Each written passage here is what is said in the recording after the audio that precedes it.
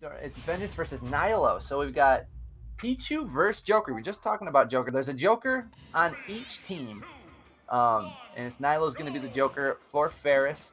And Davenport has Vengeance to PaoPAo. So this matchup is kind of the top tier from when the game first came out versus the current leader of the tier list. And I'm excited. Yeah.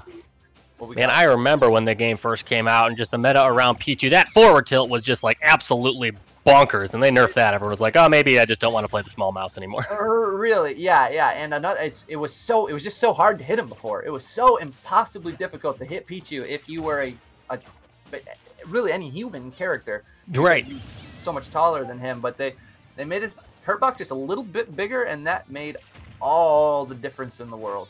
Yeah, dropping an early stock, little bit of a poor recovery there. I'm not sure if that was a misinput or what, if he just got cut underneath the stage, but he drops one early. Nile is up 3 stocks to his 2, so a good start out for Ferris, but that strong smash attack from PaoPAo coming out, trying to even it up early, but Arsene is here, trying to make it an even wider difference.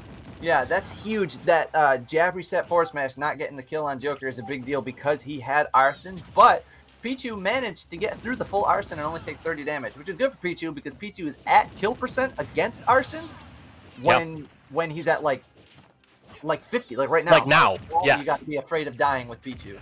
Yep. Up tilt follows it up with the neutral air.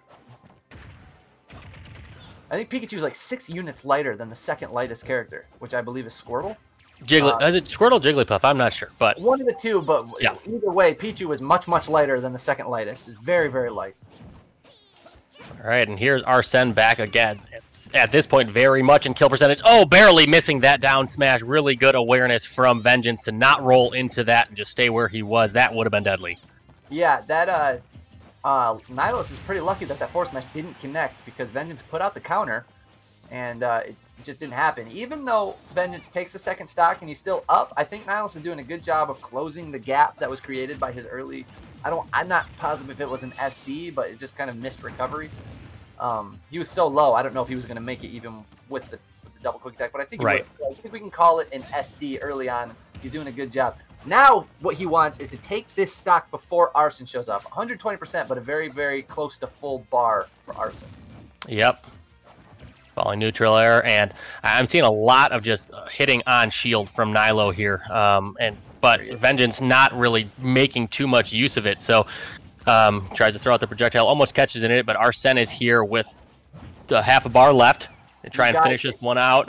Remember, this is in crew battle format. Even if you can't take the next one, I was going to say it's very important that you at least take this second stock, but not able to take the second stocks. We're going to hop right into it. Let's see where these players decided to head to. He does stick with the Cloud with Nilo's Joker. And remember, they are going to be waiting 30 seconds before we get into this. I'm going to take this moment to explain to some of the viewers. I'm not sure if you understand, if you're new to Smash, if you're new to crew battles, the way this works. Each team has 4 players that they have picked to go in. Each has 3 stocks. You'll see the score up top. And you fight until your stocks are done. First team to lose all of their stocks loses. So that also means that if you lost 1 stock in your previous battle, you do have to start this battle off taking your first stock, because now you're only going to 2. You'll see that how Nilo only has 2 left since Vengeance took his first. But let's get started. Here we go. Something to remember is that Nilos is a Joker Cloud co-main. So if anybody knows how. Another way to beat Cloud, not just with reads, but the main thing to take advantage of as far as his weaknesses is his off-stage recovery. Now we see it. He was only at 3%, so there's not a huge he was. But he down there followed the limit up B. I was gonna say Nilos is going to know how to take advantage of Cloud off stage, which you absolutely have to do if you want to beat Cloud online. And he got the Arsene down there, but it gave Cloud limit, which allowed him to his up B recovers goes like 75% further when he has limit. So that's one of those situations when you're just in it. It's like, man, really, really. Yeah. You broke his shield and down there with Arsene off stage. I feel like I earned that stock. It doesn't. I know it doesn't start out much better than that, but here he is dropping the first. What? Yeah. Well, I will say that by the time he broke his shield, he was at 70%, and True. Notice was only at 3%. but it would have been such a welcome turnaround. That being said, Nilos does.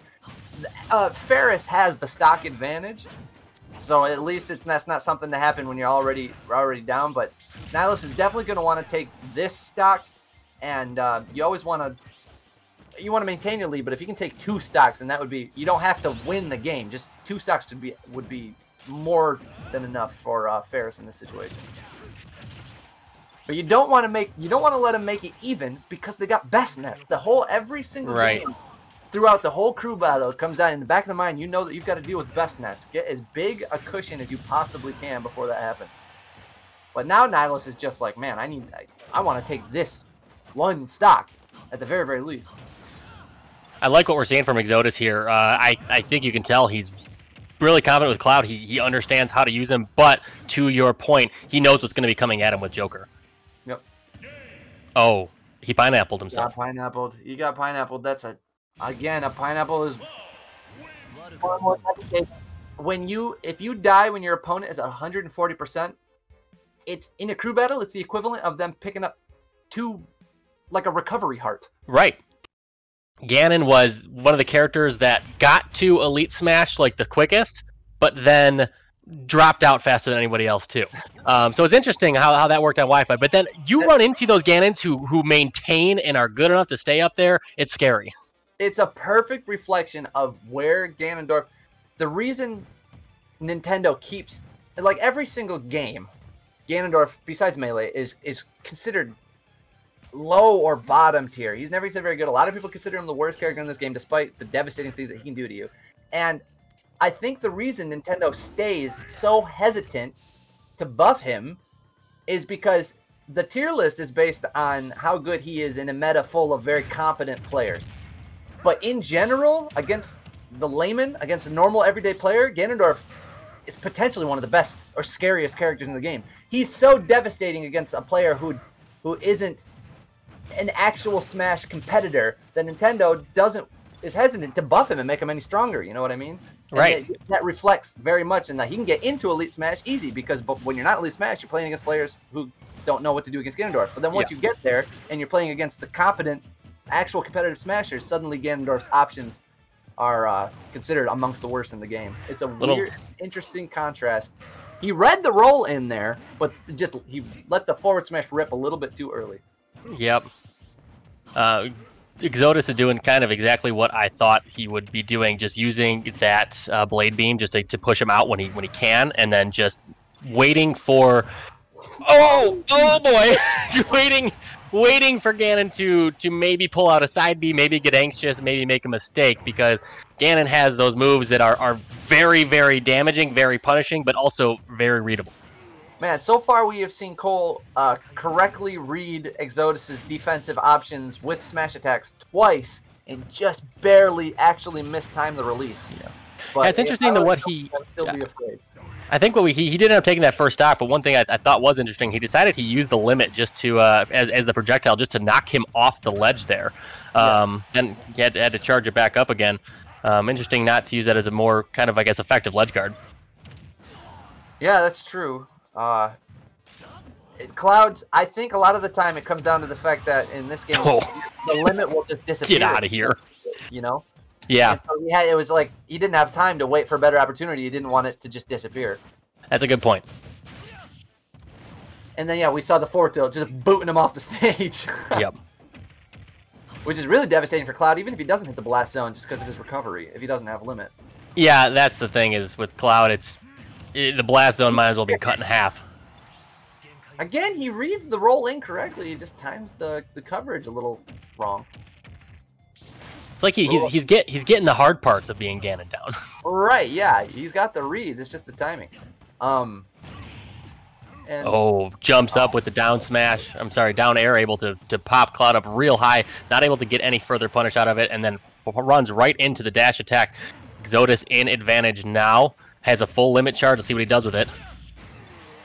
Jumps up the turn around limit cross slash, able to poke through the shield, put a lot of damage on, but not enough to send heavy cannon across the stage and through the blast zone. And again, catching him with an up B, he's just putting a whole lot of damage on him, but not able to finish this one off.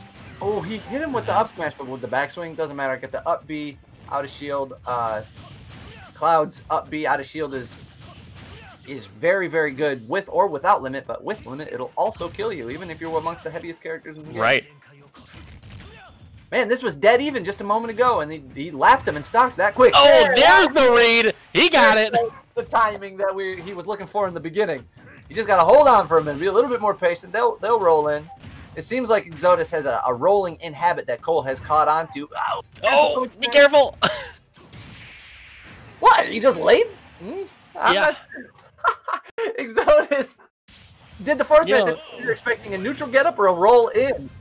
But Cole decided to do neither of those things, and XODS, well, fine. If you're just gonna let me lay there and let me do it, okay, that's a whole different thing. Rob is a monster in the format. Rob and Cloud are kind of considered two of the most buffed by the format, if not the two most buffed by this format characters. So here we go. We're gonna wait for it to get down to 6:30, like we have been up to this point. I like the I really like. I think it's a. What do you think about the stage pick for the two of them? I think Rob likes the flat stage a little bit. I also think he can get like a good amount of combo extensions off platforms. But if you can, you want to take Cloud to FD or a flat stage. You always Cloud gets so much off of platforms. Rob gets a good amount off of platforms too, but you just want to get Cloud to where he can't shark. Right. It's very important. If he leaves FD for you, you take it. Always. It's a lot like Snake. There's a couple characters where FD is really good against them, and Cloud and Snake are one of them. Is that going? Wow. It does. Finishing touched him. Why did he do that? XODS starting out strong here. Got one stock left and comes out hard hitting. He's now taken 6, hasn't he? Yeah, he's taken 6. That's 6 for him. If he can take a 7th one, this is done. It's not looking so good here for that.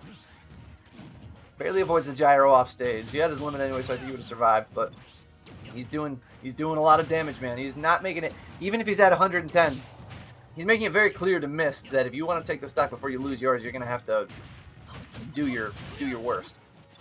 Oh, got the shield up in time after the whiffed up smash, but dropped a little bit. Or ended up taking a little bit of damage from the cross slash, and just the cross slash has been devastating. I just think he's been. XODS has done a good job of kind of running up, pausing, waiting to see if Mist is going to do anything, and then just getting him with a perfectly spaced cross slash. It seems like Mist has a kind of a habit of wanting to grab after shielding the first swipe or two of cross slash. And he goes for the grab, and he can't reach, and then it drops shield, and he gets hit by the rest of it. Those multi-hit attacks, especially, sorties that have those, and, people's thoughts are, I'm going to shield grab you. That's gonna, nope, not enough. But, Cloud's cross slash is one of them.